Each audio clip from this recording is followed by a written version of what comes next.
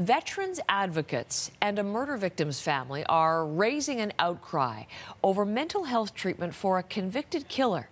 Veterans Affairs is paying for the treatment, even though the man has never been in the military. Christopher Garnier from Halifax is serving a life sentence for killing off-duty police officer Catherine Campbell back in 2015. At trial, an expert for his defense testified Garnier developed post-traumatic stress disorder as a result of the murder. Now let's go to Brett Ruskin, who's in Halifax for us this morning with more on a decision that has many people upset this morning. Explain this, because it's a bit confusing. Why is Veterans Affairs paying for Garnier's treatment when he never served? Yeah, we have to be very clear about this, Heather. Garnier never served in the military or for any police force, anything like that. But Veterans Affairs says that it is paying for his post-traumatic stress disorder treatment because his father served in the military.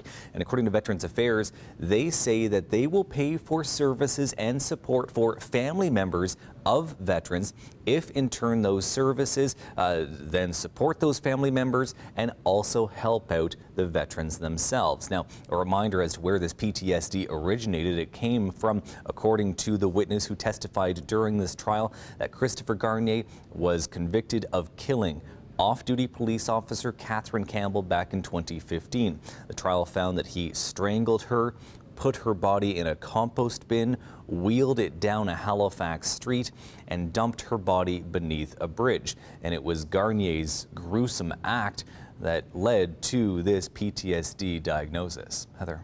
And what are veterans saying about his receiving this treatment? Well, veterans are understandably upset by this. In fact, here is one veterans advocate sharing his thoughts on this case.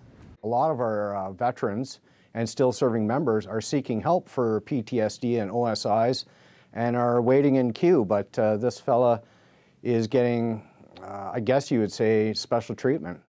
Now, it should be said that Veterans Affairs tells us that 94% of applicants for assistance with post-traumatic stress disorder do receive treatment. And meanwhile, Christopher Garnier is right now behind bars, still serving a life sentence with no chance of parole for 13 and a half years. But he is planning on appealing that conviction. Heather. Brett, thank you. Brett Ruskin is in Halifax this morning.